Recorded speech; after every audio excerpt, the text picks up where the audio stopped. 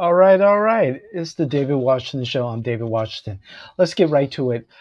We're going to talk about President Obama's recent comments to men in general, but more specifically, young black men while visiting the Harris Walls campaign headquarters in Pennsylvania. Let's get to it. Let's go. I'm going to go ahead and just speak some truths, if you don't mind. Because my understanding, based on reports I'm getting from campaigns and communities, is that we have not yet seen the same kinds of energy and turnout in all quarters of our neighborhoods and communities as we saw when I was running. Now, I also want to say that seems to be more pronounced with the brothers. So if you don't mind, just for a second, I'm going to speak to y'all directly and say that when you have a choice that is this clear, when on the one hand you have somebody who grew up like you, knows you, went to college with you, understands the struggles and pain and joy that comes from those experiences, who's had to work harder and do more and overcome and achieves the second highest office in the land and is putting forward concrete proposals to directly address the things that are vital in our neighborhoods and our communities, from housing to making sure that our mothers and our fathers and our grandparents can afford medicine, and making sure that we are dealing with prices that are too high and rents that are too high, and are committed to making sure that we maintain the Affordable Care Act, so everybody's got help and cares about things like education and entrepreneurship in our neighborhoods. And that's on one side. And on the other side, you have someone who has consistently shown disregard, not just for the communities, but for you as a person. And you're thinking about sitting out.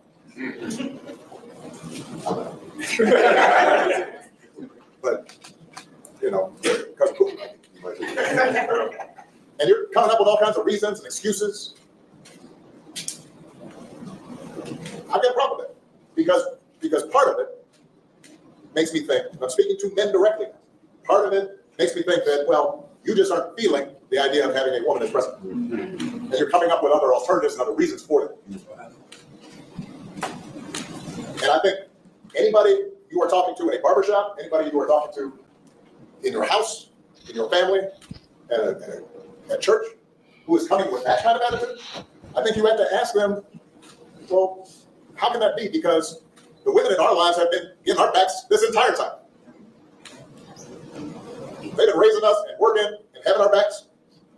And when we get in trouble, and the system's not working for us, they're the ones who are out there marching and protesting. And so now you're thinking about sitting out or even supporting somebody who has a history of denigrating you because you think that's a sign of strength, because that's what being a man is, putting women down. That's not acceptable. That's not it. This shouldn't even be a question. Wow. So there it is, everyone. There it is. It kind of reminded me of my dad lecturing to me, whether I was a young kid, a teenager, a young adult, or, before his untimely death, as an older adult in my 40s. And God, I love him, and instilled so many values in me. And more importantly, he taught me to critically think. And this is what I'm getting at. Let's go to the why. Why did President Obama say these things? And with President Obama, everything is intentional. And if you didn't hear everything correctly, I sped up the the video so that we could get this in and save a little time. But you could go to ABC, you could just Google it on YouTube, and go to ABC and type in Obama's speech to black men. But Obama does things intentionally. What he said to the larger crowd at the campaign stop in Pennsylvania, to the crowd there at the headquarters.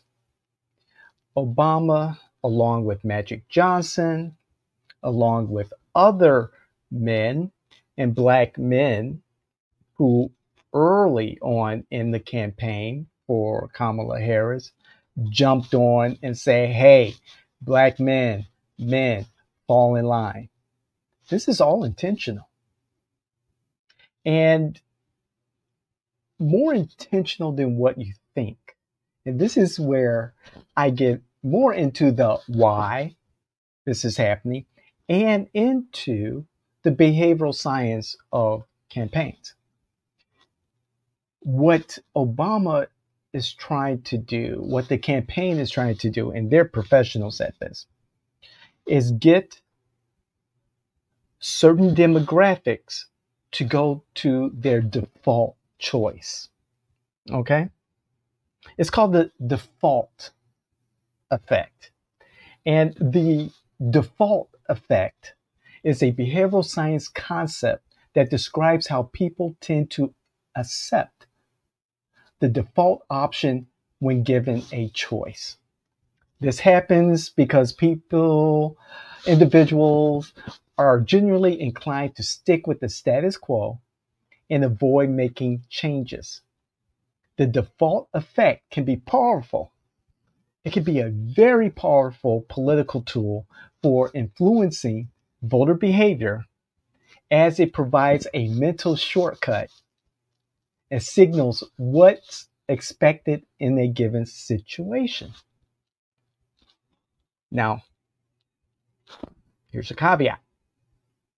However, it can be difficult for voters to break free from the default effect and choose their own path.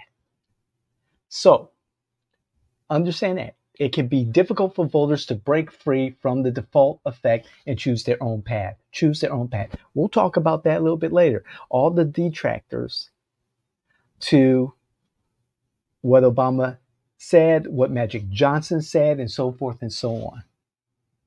But what the Harris campaign and what President Obama intentionally wants to relay to black men is that, hey, we've been down this road before. We need to go down this road. We are traditionally Democrat voters. We are Democratic Party voters. Vote blue no matter who. Do your job. Get in line and vote from Kamala Harris all the way down to dog catcher. You vote Democrat. Now, to the reactions, and I've taken some time to let this sink in, to try to remove my feelings out of what Obama said. And my first initial reaction was like many, commentators and pundits and influencers saying, you can't tell me what to do. This is, this is racist and blah, blah, blah. Yeah. So I sat back. I've even turned off the TV, turned off the streaming, turned off the radio, turned off any commentary that I saw come up on my feed that was reactionary in the way that, we kind of expected. You can't tell me what to do. Turn it off. And gave myself time to think about this, to understand why this is happening. And again,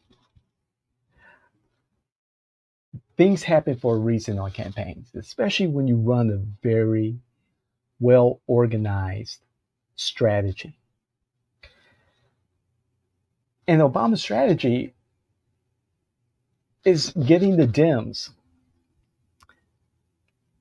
to focus on a demographic that they're losing to the Republicans in general, Donald J. Trump specifically. I did some research very quickly just before Obama's comments. And I looked at the 2016 election. That was Hillary Clinton versus Donald J. Trump. And I saw that the Black community did not turn out as well as it could have, nearing around 50%. And at that time, we saw it was more pronounced then because, of course, everyone was on the Obama train, you know. However, when we saw those results come in, we saw that Black voters underperformed. Turnout, again, was around 50% for that particular election. And Black men were trending more Republican. Not a lot. However, something for Democrats to take notice. And we're seeing this trend of a demographic that traditionally Democrats have relied on. So the Democrats needed to address this because, again, the only poll that matters is the one on election day. You go into a campaign, regardless of who you are, the incumbent, the challenger, whatever, you go into a campaign thinking, I'm losing, okay? Period. And you go after your votes. But the Democrats and Republicans and the consultants, they're going to look at their polls and, you know, they're going to gather whatever information they can to ascertain what direction their strategy will go in. That's just bad. You just go after your votes, period. But that's a different story. And this is where the psychology of politics come into play. You go after your votes and you use the techniques that work. And the default effect applies here. Obama is the father figure of the Democrats. And he speaks in a fatherly tone. Yes, it was a lecture. Yes, he was telling us the importance as Black men to vote for Kamala Harris. Again, he reminds me of my dad. He does. And I took notice. I did. It's not that, you know, I'm voting for Kamala Harris or Donald J. Trump. I'm one of those folks who probably wait till the last minute and vote and make my choices. However, it's not about me. Obama laid into, without saying it directly, the history of Black voters supporting the Democratic ticket. Now, the reactions are warranted. Very emotional reactions. And we were bound to get that. Again, you know, a lot of the reactions that I saw before I just shut down all the streaming services, the TV, the radio, everything were emotional. Some were personal attacks on President Obama. They were all over the place. And I know that, you know, the campaign expected that type of reaction. But on the flip side, in my case, and I'm sure there are many other Black men who are either one, undecided at this point, or two, voting to support Donald J. Trump, gave pause after listening to Obama and thought about the choice that they've already made if they voted early, vote by mail, or the choice that they will make. I'm a professional in this political space. And so if I gave pause, then, I would think the average voter listening to what Obama said also gave pause. So the reactions are warranted and expected. And it's the Democrats, the Kamala Harris campaign, and particularly President Obama's wish, their hope is that a demographic that was once loyal, it's that emotion, loyal to the party, will face the challenge, will come back to the party after this lecture and support Kamala Harris for president. Now, again, this comes on the heels of a lot of polling that the two parties have done in the swing states, nationally, so forth and so on, showing that, Kamala Harris is not polling as well as, say, Obama. And he said that, she's just not a charismatic candidate. People are concerned about her policies. People are concerned about her leadership abilities, so forth and so on. But there are dissuaded voters who just aren't connecting with neither the Democratic Party or the Republican Party. And part of that is causing this particular election cycle to be such a tight race. This also comes on the heels of the recent poll by the the NAACP. And that poll I discussed in another podcast, another episode of the David Washington Show, was the poll stating that 1 in 4 young Black men have left the Democratic Party and will vote for Donald J. Trump. And boy, did we get a lot of comment in regards to that. And all of them I personally, responded to and, tried to put things in the proper perspective from my point of view and have a tactful, respectful conversation. Democrats are understanding that they need to have more votes on the margins in order to win the presidency. They have to understand Kamala Harris is slipping in the swing state polls since they rely so heavily on the swing state polling. They know that whatever it is, the candidate, the message, the policies, whatever, it's just not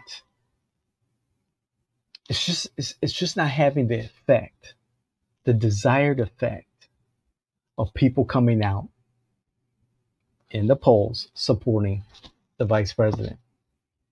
They're also understanding that abortion is not the primary issue here.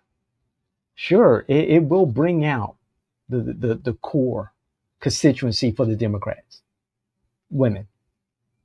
However, you need more than just women to win this.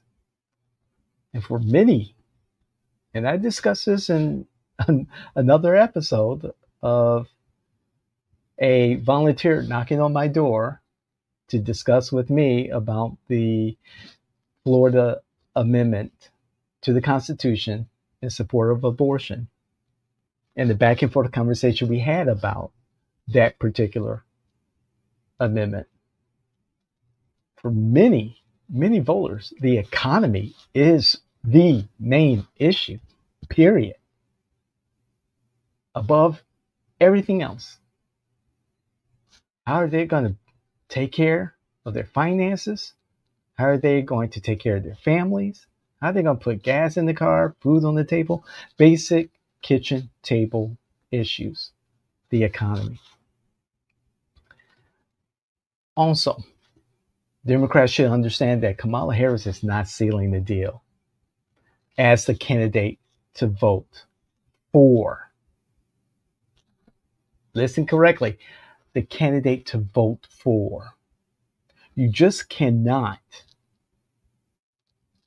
tell people, oh, don't vote for Donald Trump because he's an existential threat to democracy. It's got to be more than that. You give a person, a voter, your constituencies, a reason to vote for you. And demonizing Donald J. Trump, regardless of how the Democrats may feel about him or think about him, there is an entire demographic and a very large one that support Donald Trump as the next president of the United States. Kamala Harris is not giving people a reason to vote for her. Period. Not a compelling case. Also, one of the things that, and I touch upon this a little bit, and I just want to emphasize that Kamala Harris is looking at polling numbers among her targeted demographics that are actually lower than 2016 when Secretary Hillary Clinton ran against candidate Donald J. Trump. She is just not reaching the enthusiastic numbers. Of course, definitely not like Donald Trump. I'm sorry, not like, that's another thing. Yeah, Donald Trump is a cult of personality. You're not Donald Trump, Kamala. But back to just the Democrats. She's not getting the enthusiasm of the electorate like Barack Obama, candidate Barack Obama, or even President Barack Obama. She is not getting the enthusiasm like Secretary Hillary Clinton. It's not there. It's not there. I've looked at the numbers. It's just not there. One of the problems I have with this particular campaign, and this I lay at the feet of the Democrats, is that this campaign strategy for Vice President Harris is poll driven. Probably because it's just a very short amount of time that this campaign has been in existence. That's on the Democrats. You should have stuck with Biden. I've always said that. I've always said that Biden was going to win re-election, but what do I know? I just do this stuff 24/7. But the poll-driven strategy sucks. It just sucks. Like I stated earlier, candidates, consultants, go into a campaign thinking you're always losing.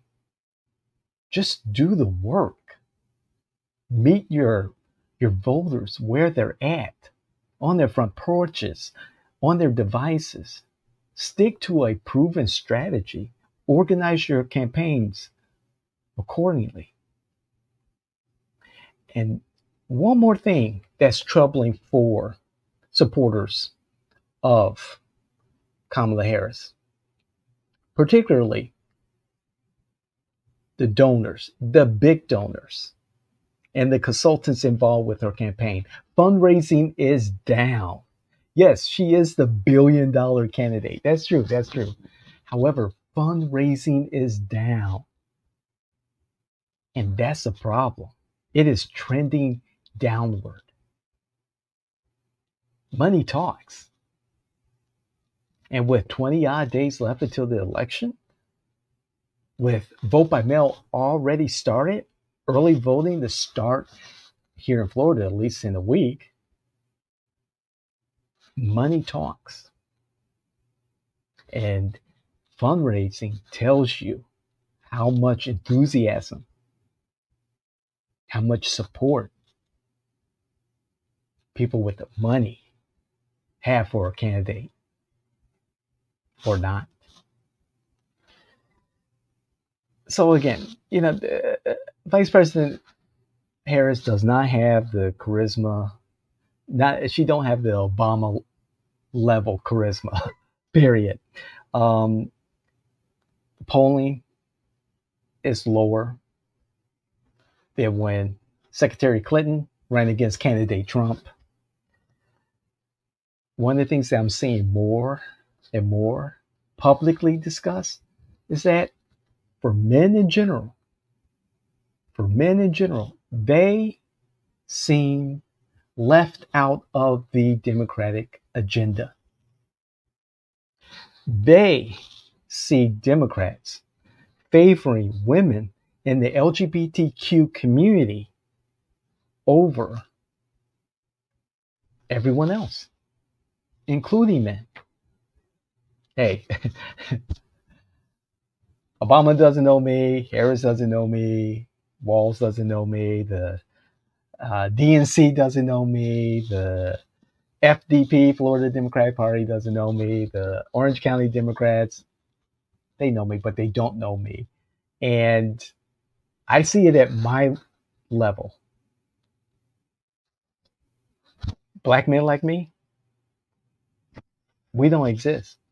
Black Democratic men like me, we don't exist in the Democratic Party.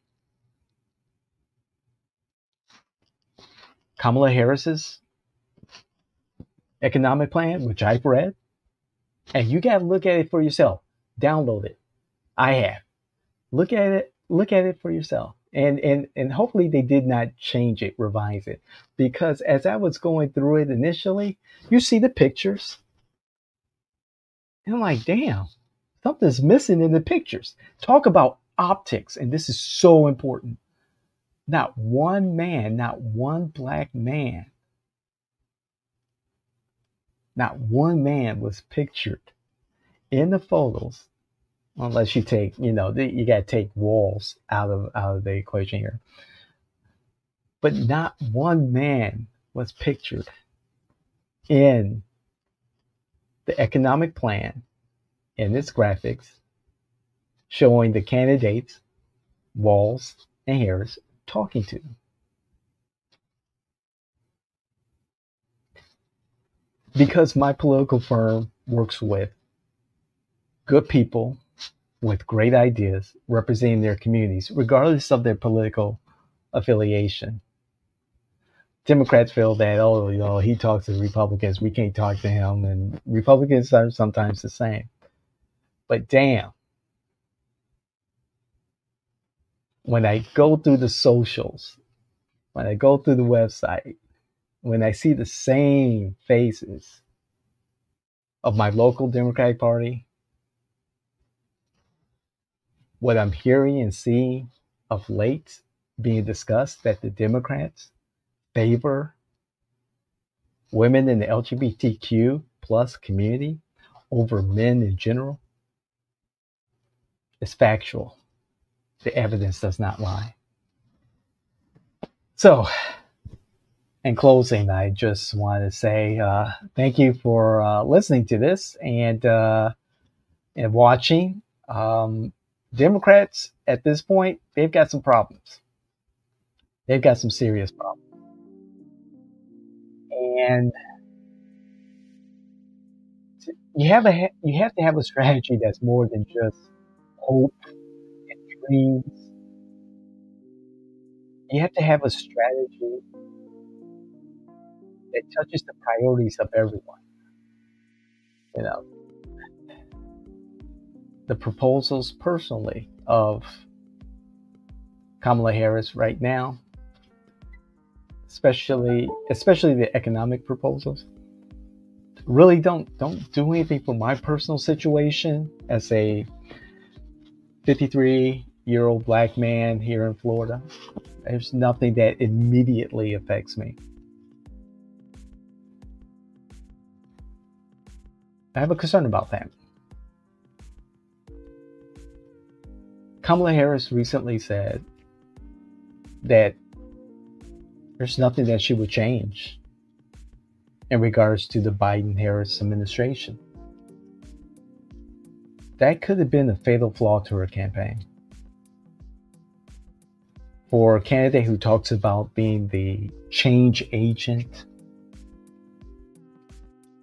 that's a big concern. As far as Father Obama, I say that lovingly, it's good to see him back on the campaign trail. It's good to see Magic Johnson out there, and these other, black male voices. And I get it.